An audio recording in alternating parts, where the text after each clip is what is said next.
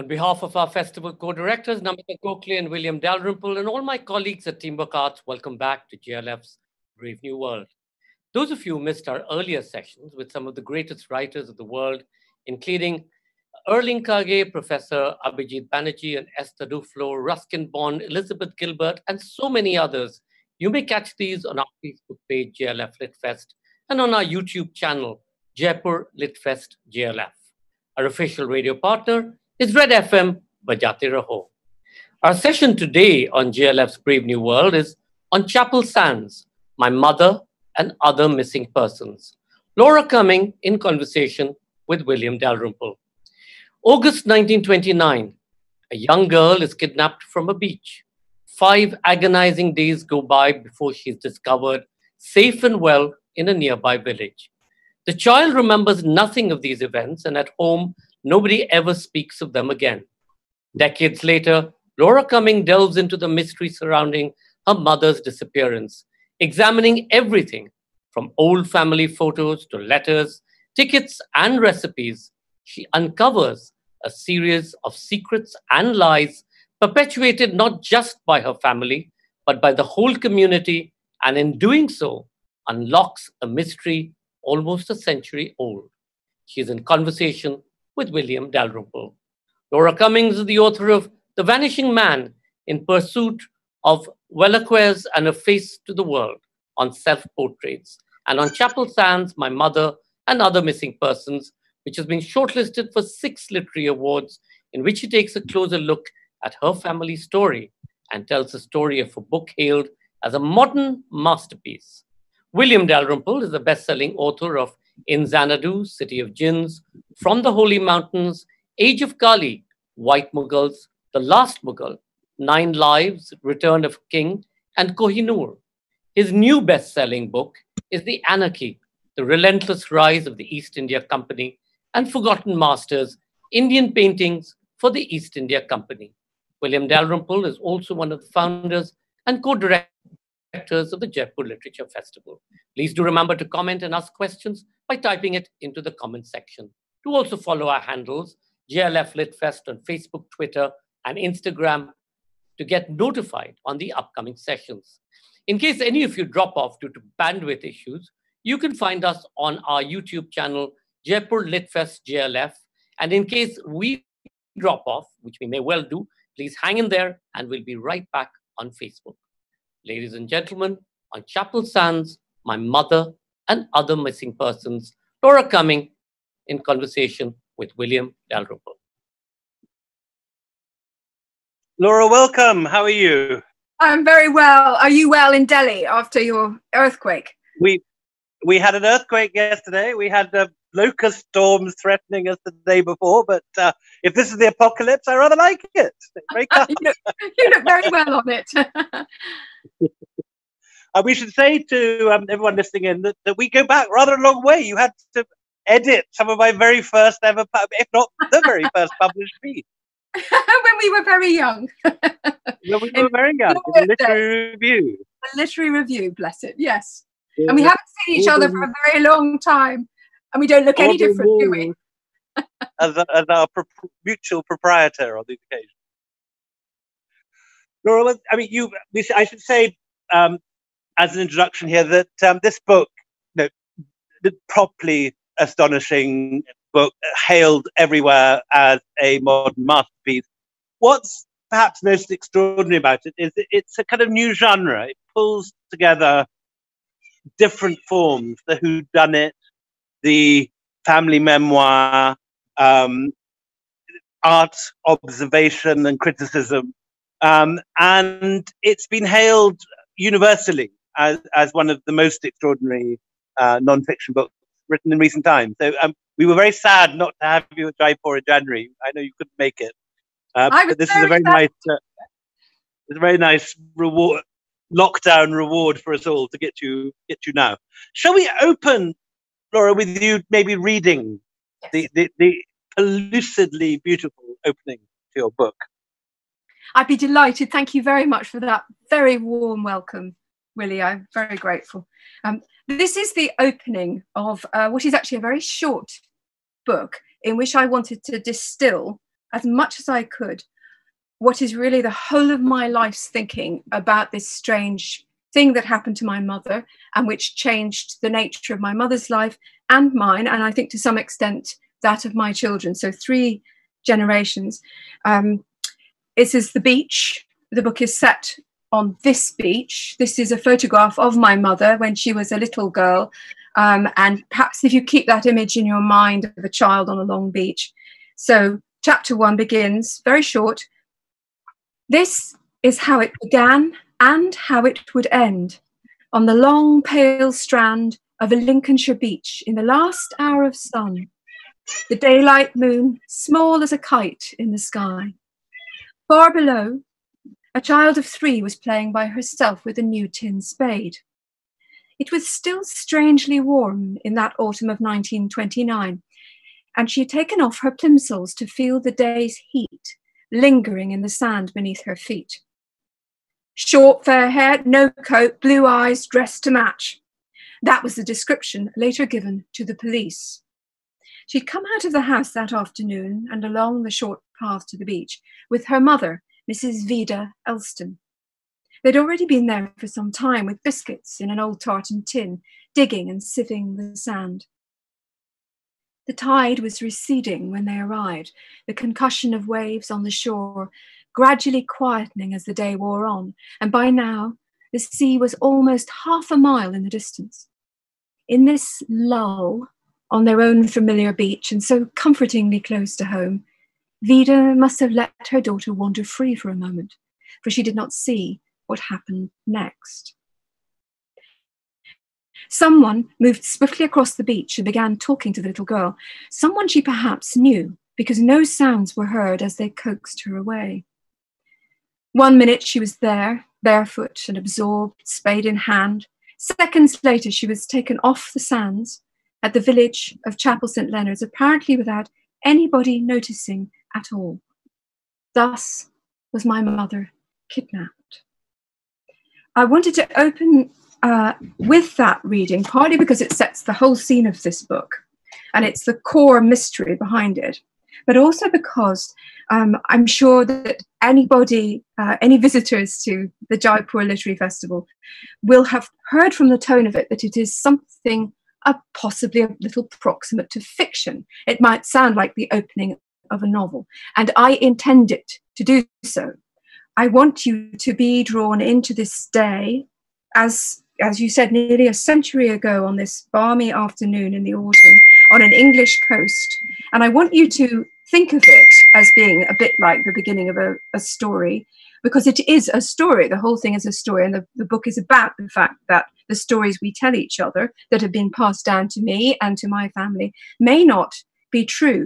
However, this one absolutely is true, and every single word of it is true. So the passage I've just read is all non-fiction. Every detail there I know to be completely factually accurate, from the police report to the time of day to the conditions on the beach. All of these things are based in total fact. What happens after that starts to become more complicated. When you began working on this, did you reread Truman Capote, or what was it? Was it fiction or non-fiction that you had in your head when you were beginning to pull this together and work out how to write it? What an interesting question. Nobody's asked me that. I think actually what I was doing at the time was playing a lot of Cluedo. I don't know whether anybody in India also plays the game of Cluedo, but if you recall on the Cluedo board, this famous Cluedo board. This is a very hot tip for any writers out there. Very hot tip, yeah. Before you begin your new non-fiction book. Play Cluedo. And on the board of Cluedo, this mystery game where you have to work out who killed who, as I'm sure you all know, but there's a billiard room and there's there's the kitchen where the cook is living and so on. And this game, which I was playing with my children because we loved it, had been much in my head, because in this tiny, tiny village, just a fraction of coastline, there were only 400 people living in this really quite poor village. They are all farmers. Some of them just are farming their garden, really. There are 3 cows, 2 sheep. You can, I think, picture this. On the dune, high dune, looking down over the sand, is one huge house. And the huge house to me is the house from the Cluedo board. So it is literally a house that had a billiard room and a tennis court and so on. And in it lived the people who are partly the villains of this story. And they are people from the Raj in India. And they have been living in India for many years, and they have made so much money, I'm sorry to say, that they have built this house. Loot, exactly. And they turn out to be related or not related, it is very hard to tell, to my mother. And her whole life, from the age of 3 when she moves into this house, important clue, you heard me saying that she was 3 on the beach, she's only 3 years old. And she doesn't go to live with these people, the Elsons, until she is 3, which is very significant, you may think. And the people in the big house turn out to be, or aren't, it's not clear to me. In my childhood, they were always presented to me as her aunts and uncles and very wealthy families who still were trading, in fact, in Delhi. So there was a lot of connection for me with India. And one of the huge clues for me in the story comes in the form of a very beautiful trunk that was made in Madras. And it had a beautiful striped lining, and it was the most exquisite thing. And I grew up with this trunk as being a very beautiful object in our house. And it had initials painted on the side of it. And I thought the initials belonged to one person. And by the time I came to the end of this story, I discovered they belonged to somebody else. And the whole story of who my mother was, who took her from the beach, who really were her parents, who were these people who lived in this grand house, all of these stories were told to me in a particular way, and by my mother, who is an artist, and she even painted little images of the people in this story. And a fabulous writer in her own right. Fabulous. Well, I love you for saying that, Willie, because that's what I feel myself, but she's a wonderful writer. And the thing that Willie's referring to is a sequence of little vignettes, little stories of the figures in this tiny village. So it's a bit like a fairy tale, that part of my life. I was brought up being told about, the farmer who used to cycle these two poor old cows along the road, and he never got off his bike, and he never walked, and he always had a fag butt in his mouth, and a defunct cigarette and so on. And these villagers, Lily Bodice, who ran the draper's shop in the village, which actually sold bodices, it can't be the real name. It has to be a novel name. It was, and of course I thought it couldn't be the real Lily name. Bodice. Lily Bodice the draper, exactly. And I didn't really know I assumed it was all true. And to my amazement, it was. So I found Lily Bodice, and I found they were long since dead, because this story, as you know, takes place a long time ago. But I wanted all my life to know really what had happened to her. And I didn't want to dislodge this story too much in case it hurt my mother. But I always knew that she had a point beyond which she would not go. So she didn't want to know, really. It was a source of great pain. Her childhood was spent, and this is the most extraordinary detail for me, living in this dark little, it's basically a little narrow Victorian house, with an outhouse, no bath, and so on.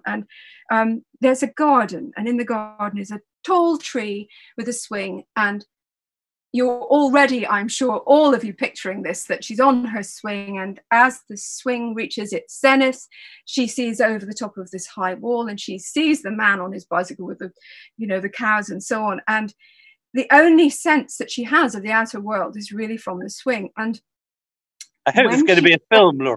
We have to have I film. I wish. With the camera on the swing. With the camera on the swing, because they saw her. You make the right point there, because I when I wrote the book and published it first, I didn't know whether anyone alive could remember any of this, because it was so long ago. I had many letters from this village, and people actually could remember seeing her the figure of my little mother going up on this swing and so on. So she doesn't escape what is effectively a kind of prison until she's about 12 years old.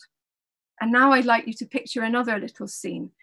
She's very clever, my mother. She gets a scholarship to a good school, and the school is at a town called Skegness on the Lincolnshire coast, which is famous for having, you know, fairgrounds. Having racing yeah, beaches. Absolutely. And she gets to this school. She gets out of this prison in this tiny, tiny village, and the radius of her life grows by 7 miles. And she's allowed to go on a bus to school and see that the world is not as she knew it. There are happier people. There are people who are allowed out. There are people with friends and so on. And on the day that she comes back, when she's just turned 13, and she's on this little bus, a single-decker green bus, again from the era of the Cluedo game, very Agatha Christie, if you can picture that, little sort of English villages, you know, up and down the coast. And she's on this bus, and it does have an Agatha Christie quality. It certainly does. Yeah. Very deeply for me, which is I think where the Cluedo board came in, because I always associate Cluedo and Agatha Christie. Colonel Mustard. And yes, Colonel Mustard, and you know, Reverend Green and Professor Plum. And she's on the bus traveling home from school, and the bus is already a very anxious thing for her, because if she doesn't catch the only bus, she has no way home really. And her father, who is the tyrant of this whole story, will become volcanically angry. So she always has to run for this bus, and she's only ever got 4 minutes to get to it. And what happens if the maths lesson goes on too long, and so on. So she gets the bus. And on this particular day, she's sitting at the back of the bus full of school children all going home. And there's an old lady wearing black clothes, long black clothes, you have to picture, early 1930s. And she comes up to my mother and she says to her, "Your grandmother wants to see you." And my mother doesn't have a grandmother and is immediately terrified. And the way that you asked me this question, Willie, about what had I been reading, it's much more what was I looking at all the time for me for this book, because my day job... I'm playing Cluedo with your bookshelf behind you, Laura. I can see Seabold, Robert McFarlane and Rob Hughes, all your non-fiction behind. No, not much fiction there at all, I'm afraid. Anyway, the thing that the woman on the bus does is she holds up a tiny photograph, really not much bigger than a stamp, and the picture shows my mother tiny. So how does she have this photograph, this stranger? How does she have this photograph? And my mother goes home to her family in this little house and says, terrified, this dreadful thing has happened, and you know, what's the explanation? And they tell her the whole of this book is filled with bicycles. They tell her to go out on her bicycle and cycle up and down and just go away. And when she finally comes back several hours later, they inform her, these two parents of hers, inform her at the age of 13 that she's adopted, which is a huge shock. And it's not a shock that comes with any kindness or love.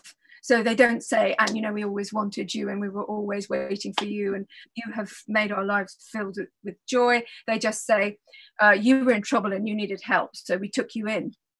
So at this point, my mother's life really splits and she no longer feels that anybody wants her or loves her. And the terrible fact is that what they were telling her was not really true.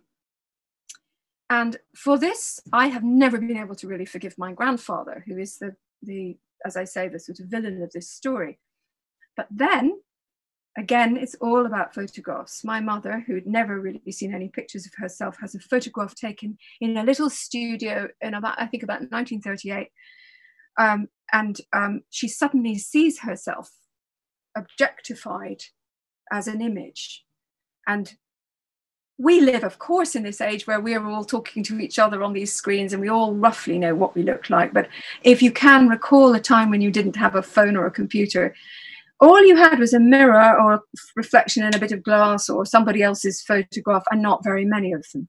And she had almost none. There were no mirrors in her house and hardly any photographs of her. So when she saw this picture, aged now, I think, 18, and had a sort of resolved, clear, defined image of what she actually looked like, she realized that she did look actually very like one of her parents. So I won't spoil the mystery by telling you who it was, but so her life by now consists of having had photographically another life before she was 3, and different parents at 13, and now other parents all together again. And all of this is to do with images. So I'm just going to hold you up. This is the book that makes this story. There it is. Very old snapshot book. And maybe people listening will remember having photographs as small as this on the album, little tiny. So I would go back to this book over and over again, and I would try to think what happened. And I began to realize that my way of writing this story was, of course, as any of you would, to go and research documents and letters and ask people questions and so on. But for me, it's and the police report, exactly, which is terribly hard to find because it was written in 1929, and it was written in ink, you know, in an old-fashioned handwriting, a beautiful sort of copper plate scroll, and not even typed, you know. So to find that was quite hard, and eventually I had to pay someone quite a bit of money for that. But the story is operating through images, and I began to think of things that I hope that probably all of you have already done this, but I hadn't really. I used to think to myself, why are there no pictures of my mother in that black book before the age of 3? Why are there no pictures of my mother after the age of 13? Did you mention the bus? Did you get onto that pretty early on, the absence of the early? Yes, but the thing I didn't think about was you heard me saying that my grandfather George was very much the villain. He was a tyrant. He had a terrible temper. He had a dreadful bronchitic cough. He was always angry. He was imprisoning. You know, he was a traveling soap salesman, and he went off with his heavy bag, you know, on a Monday morning, came back on a Friday. And my mother always used to say, well, the time when he was away was the peaceful time. When he came back, it was, you know, hellish. So I thought about him more. I want to uphold my mother's story. I love my mother. I want to uphold her story. However, can it be so simple? Whose story is? Which of us talking now? All of us know that if anybody actually wrote our lives for us, we would stop and say, that's not what it was like at all. You haven't understood me. You know, what do you know of my inner life? And I thought about this man and whether he had really been the tyrant or not. And I began to notice that he never appears in the pictures. So obviously he's taking the photographs, right? He must be taking the photographs. They're very small. They're being taken on a box brownie. It's a standard way of taking photographs. They're very good photographs, strangely good photographs. So maybe he's more interested in photography than one knew, but he's not in them. He's never shown with his daughter except in one. He's never shown with his wife except in one. And so who's taking these pictures? Why are so few people in them? When we look at photograph albums, we all do this. You know, where is Uncle John? Why is he not here at Christmas? What has happened to our cousin? Who's that person there? I've no idea. I have myself looked at my own wedding photographs and thought, who are these people? There's a man standing next to me in one of them, and I don't really know who he is, you know, and I was there. So I thought about this a lot. And if I may, I would like to show you a particular photograph from the book. It also relates to India. And I think you're probably going to see this picture on the screen in a second. But if you don't, I'm just going to hold it up there as close as I can. And even at very close, I mean, it's only on a screen and hard to see for everyone, I know. But my immediate thought on seeing this, my job is, I'm an art critic. My immediate thought on seeing this picture has always been, it's a Vermeer. It looks like a Vermeer. Well. The light, the perfect light. Light. And the woman, you know, like the milkmaid in Vermeer standing by the window. And I don't know whether anyone can see this very close, but on the table is this little theatre of objects, and I've looked at it so many times and I know what the objects are. The teapot is from India. One of the bowls is from India. You know, these are connected with that house on the hill. So that house on the hill has more to do with this story, I've always thought. So looking at this picture, I would think, what an amazing photograph. It's a very beautiful image. Now, he was a travelling soap salesman. It was taken in 1904 in Bradford, in the north of England in a 2 up, 2 down, tiny terraced house. He had no money. This was taken with a very, very special camera. How? Where did he get the camera from? How did he take the photograph?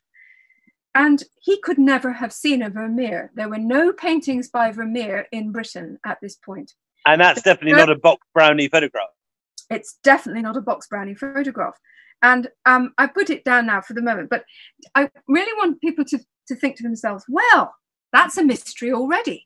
How did he take this photograph? So I think about it, and I think about these people in the house on the hill who have all this money. So I go and inquire, and I know that they have photographs taken in the same period that are in that scale and format. And they're supposedly related. Maybe he borrows the camera from them. Whoever gives him the camera, he takes the most beautiful photograph. How? I mean, he's just this uneducated man who left school at 13. It's a wonderful photograph. So I took this image to the Victoria and Albert Museum in London and to the photography department, and they said, that's amazing. It's possibly a daguerreotype, which is really a very, with a huge, heavy glass plate camera. And they all said, you know, who's the artist? Who's the artist? He's a traveling soap salesman, and now he's an artist. And so I love this image, and I love the story, because the next thing I did was to put, and I love Twitter and the internet for research, I put this question up with the image on Twitter. I don't know how many of you use Twitter or how Facebook, or anyway, I put it up, and 50 million people wrote to me saying it was taken using this camera and he's standing here and so on. And they all argue about it. It was wonderful. And then a spy, an actual spy, he is indeed a spy, whose name I do not know, but I know where he lives and what he does. And he sent me what they call a reconnaissance photograph, where he drew in laser lines to show where the camera is, where my grandfather is, how he has controlled the light using a piece of muslin on the window, what is going in and he even sent me a pattern used to make the dress. And I went and looked at this pattern, and sure enough, as he said, your grandmother could sew brilliantly. She's adapted the pattern beautifully with buttons. She's creative too. Already, and I now finish with this photograph, but already you can see this story is not as simple as it seemed. I think we might be allowed a little bit more, Laura. What happens next? Well, at least your pursuit of it. So how did you follow the story? You're alerted to inconsistency. How did you? And were you thinking of writing a book at this point, or was it just you trying to work out your family? No, I just spent years being very, very angry with all the people involved and thinking, because I did know that she had been kidnapped. My mother didn't know she was kidnapped until she was 60. And she did not know who'd kidnapped her. But in the reading that I gave at the beginning of this festival event, you heard me say that there was no sound on the beach. Nobody intervened. Nobody saw anything unusual. Nobody heard anything. So my sense was always that whoever took her knew her. And so Agatha Christie. Yes, for sure. And just simple intuition. I mean, I'm not really, with this story, I'm not doing anything exceptional at all. Everybody listening to this could do this. And I hope would. I mean, I feel our family stories deserve to be examined and not just shoved into the past, because in my own case, certainly they have influenced my whole attitude to life. So I go and visit the villages involved, and I go around and talk to elderly people, many of whom remembered some of these events and all of whom remember the kidnap. And they all say, nothing, more tea, nothing. And everybody involved, the adults involved in this story, were all dead by now. So there was no injury to anyone, but there was a legal case. And they were, I think, all rather touchingly, I think they were all afraid that there was still some possibility of a lawsuit or something happening, or the police being involved, or possibly they were afraid of hurting people. I don't know. This is the best perspective I can give you. But actually, I was furious, and I still am actually quite angry with all of them, because